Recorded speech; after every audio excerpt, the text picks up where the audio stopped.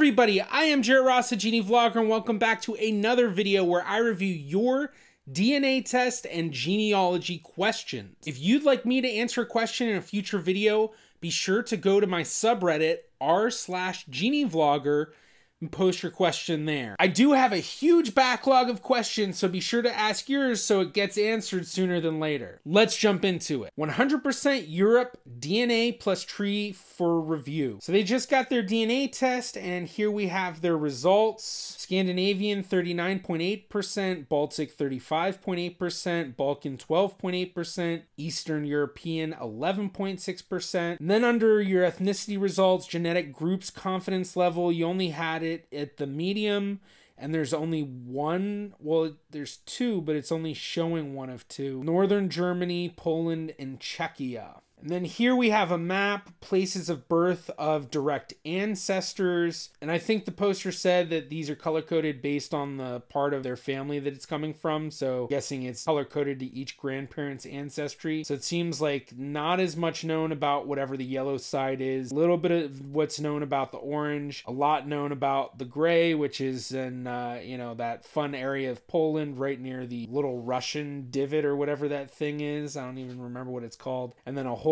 lot of the black over here in northern Germany and possibly in southern Denmark. Now, this person goes into a lot of details about their family ancestry. I'm really not going to read it all, and I do suggest anybody posting, try to avoid posting so much for me. It can be a little bit overwhelming trying to answer, 5-6 questions in a reasonable amount of time and then having kind of a novel of your family's ancestry.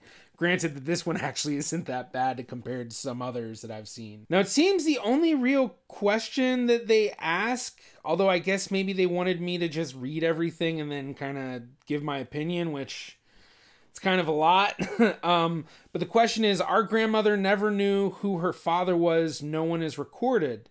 If that great-grandfather of ours had other offspring, how much DNA might we share? Any clues? Well, to figure that out, all we need to do is jump over to the shared Centimorgan project tool on DNA Painter and we can take a look. So here's the chart, and when you're talking about your grandparent sibling and their descendants, we're talking about grandparent and then their sibling, so great aunt or uncle. Granted, you talk about your grandmother not knowing her father, so if her father did have other siblings, they would be half siblings to your grandmother instead of full siblings. So if your grandmother has a living half sibling through her father, they're going to be sharing about 431 centimorgans with you. And that range could be 184 to 668. If they had a child, then half first cousin once removed. So an average of 224, which is going to be about 62 to 489. And then a half second cousin, which is 120 average. And that could range from 10 centimorgans to 325 centimorgans. Now, you mentioned that your highest DNA match is 0.9% DNA, which is really low for a highest match. We can see, does that fall into things? So here we're going to enter the percentage, so that's 0.9%. So that's equivalent to about 67 centimorgans. So for 0.9%, you're looking at 67, and does any of that fall in there? Well, yes, that does fall in there. But your only issue is that you're falling into the very low end of that possible relationship range. So while it's possible, it's not quite so likely. But one thing that can make it even better to try to find these relatives is see if your parents or grandmother are willing to test if they're alive. But what happens is, let's say that your dad tests or your grandmother tests, well, that's going to put them at a higher expected amount of shared DNA with any descendants of any possible half-siblings that your grandmother may have. But one major thing I do suggest that you do, upload your DNA results to as many of the other databases as possible, because that's going to give you the largest amount of people to match against. And especially since you come from a fairly recent European ancestry, there may be a lot of your relatives in databases that you really aren't going to be able to get into. You should try to get into the Family Tree DNA database. You should try to get into GEDmatch.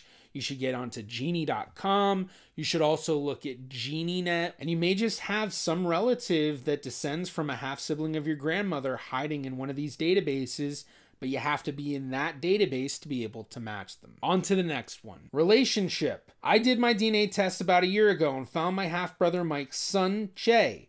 I also found my half-brother Bobby's daughter, Kay. This half-nephew and half-niece are full first cousins to one another. Another young woman, T, is related to all of us, and I am trying to figure out how she is related to me, J and K. T shares 851 centimorgans with K, 386 centimorgans with J, and 233 centimorgans with me. In looking at all the relationship possibilities, I believe that I have figured out the relationships and wondered if you could give me your opinion. I believe T may be a half-niece to K, a first cousin once removed to J, and my half-great-niece. Both my half-brothers are deceased, as is T's mother, so we cannot get any information from them. I would appreciate any assistance you may be able to provide. So the best thing is going to be doing a what are the odds tree. So let's jump over to DNA Painter and do that. So here we have the what are the odds tree where I've input Sandy, J, and K, input the amount of centimorgans that they share to T, and then suggested hypotheses. I did clean it up a little bit, and I had to put in assumed year. And that's one big thing that wasn't mentioned was an approximate age of everybody, which can change how we interpret things. So we're just going to have to look at this without knowing the age. So starting out, our strongest hypothesis is this one, hypothesis 3, at a score of 22,549. The next best hypothesis is this one, hypothesis 2, at 16,681, which it does seem to be a lot bigger, but using Watto, you're actually looking for scores that are at least 20 times as big as the previous one. So technically these two are actually pretty close.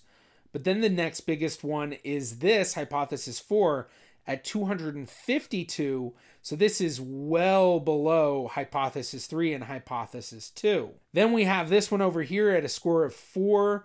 And then we have these with a score of 1. So the two main ones that we're looking at are these two. While the other hypotheses are possible, the difference between them and the other ones just make it so that they're really, really, really unlikely. But the main thing we can say is that they're most likely descending from this half-brother, the one who's the father of K. And if we're going by the most likely scenario, we're looking at T being a half niece of K and being a first cousin once removed of J and a half great niece to you. And so the big question is, does K know of any half brothers? Because it's most likely going to be that T is the daughter of a half brother, to K that is. But at the same time, we also need to remember it's also a possibility that T is a granddaughter of one of K's full siblings. Now this would be one of those places where if I knew their ages, it would help out a whole lot in determining if that's even a possibility. But not knowing the ages, we have to keep that in mind as a possibility. So based on what you're saying, it sounds like you're right on track. On to the next one. These are the results of my Polish friend. Her great-grandfather was a Romani, and she also have possible Jewish great-great-grandmother.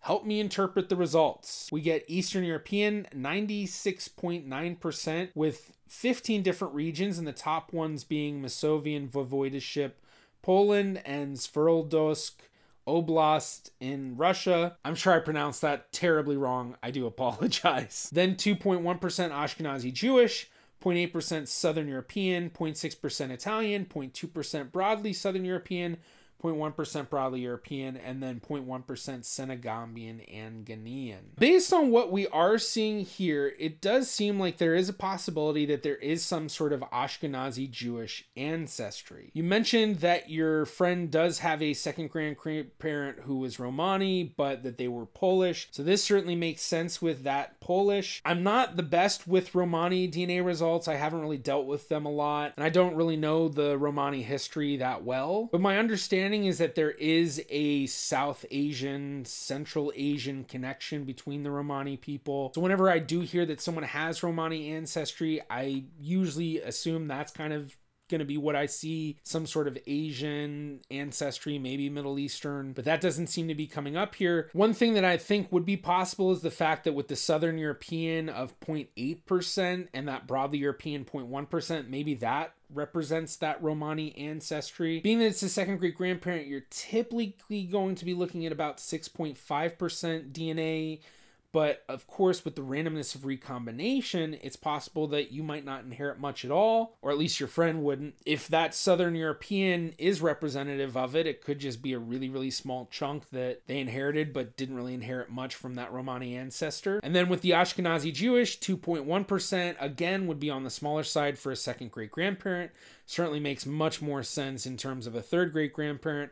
But that randomness of recombination, you just never know how much you're going to get. So this would be something that I'd be interested to see what type of genetic matches they're getting. For one, if you look at their genetic matches, do you find anyone that does have very strong Romani ancestry? Even better, someone who only has Romani ancestry, because if that's the case, they may have Romani ancestry. It's just that they didn't inherit any DNA that would make it seem like it when you look at these admixtures, but maybe they did inherit some DNA that's enough to allow them to match to some of their genetic relatives who are still full Romani ancestry. And then the same exact thing with your matches looking for someone with Jewish ancestry.